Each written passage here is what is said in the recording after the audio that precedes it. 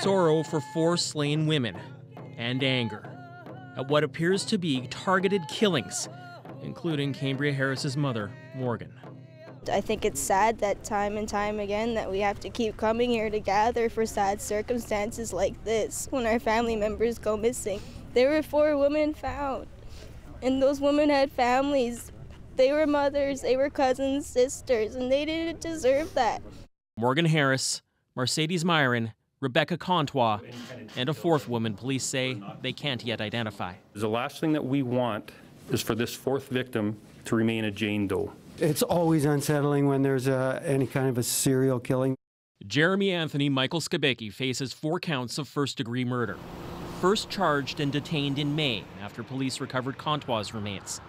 Now, even though they have not found the remains of the other women, police say DNA evidence links Skibicki to the deaths of Harris, Myran, and the unknown woman, all killed between March and May. We're of the belief with the information we have right now that Skibicki acted alone. Move it over this way a little bit more. For months, there have been community searches for Myran and Harris. Recently, we talked to Myran's grandmother, putting up missing posters. It's scary. We just want to find her alive. Myran and Harris both came from Long Plain First Nation, not far from Winnipeg. Right now, it's just really trying to figure out how we can come together to support each other. Chief Kyra Wilson is also related to Contois. She was also a part of my extended family.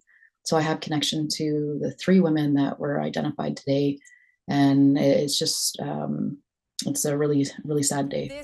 And an angry day with renewed calls for protections for Indigenous women. Not a day goes by that we don't ask for that.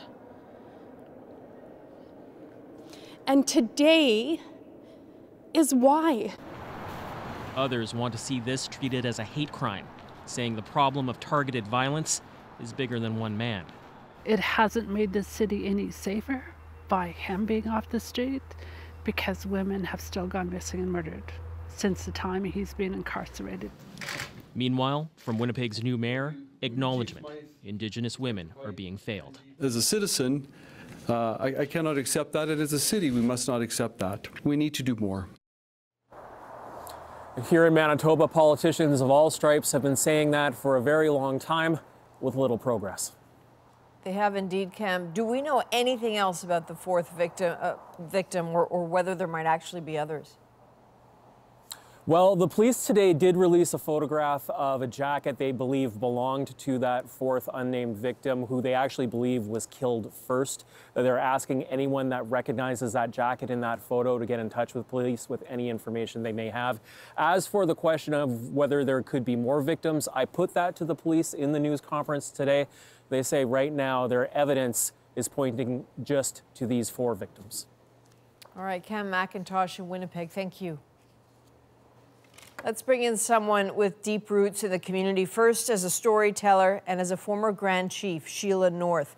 Sheila, thank you for being with us. This is really tough. You have been a stalwart in your community, and as someone who's been telling the stories of missing and murdered Indigenous women and girls, what is happening in your mind on a night like this? Well, it doesn't get any easier every time you hear it. It actually brings you back to the same feelings and emotions the first time you hear it and the first time you understand the magnitude of what happened. And it brought me back to that very same place today, this afternoon, when I heard, and it stopped me in my tracks. And my heart is broken, and I can't imagine how the families are feeling. No, I know. I hear that. You know, there's so much, Sheila, that we don't know about what happened here, but from all the work in the inquiry into missing, murdered Indigenous women and girls, there are strong recommendations, and I'm curious what you think has not been addressed. Well, I think that there's been a great effort, and I know many great people that are involved in trying to have an implementation effort and trying to, make sure that these calls to justice are being implemented.